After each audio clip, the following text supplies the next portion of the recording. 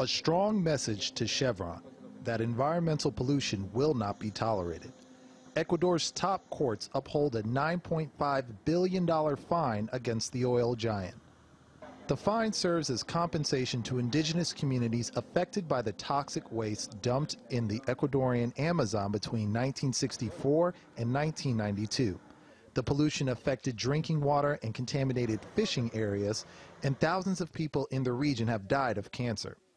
It was the oil company Texaco that committed the environmental crimes, and after Chevron acquired Texaco in 2002, it also inherited the responsibility. It's a case that has galvanized international interest and support, and indigenous communities across the Americas have voiced support along with actors and politicians.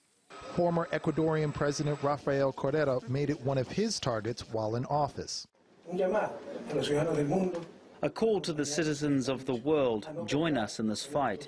Stop buying Chevron's products. Stop using Chevron's gas stations. United, we humans can beat the big capital. Chevron, however, continues to deny any responsibility. In a statement released after the decision, Chevron accused the Ecuadorian judicial system of corruption, claiming that it is consistent with a pattern of fraud in the country.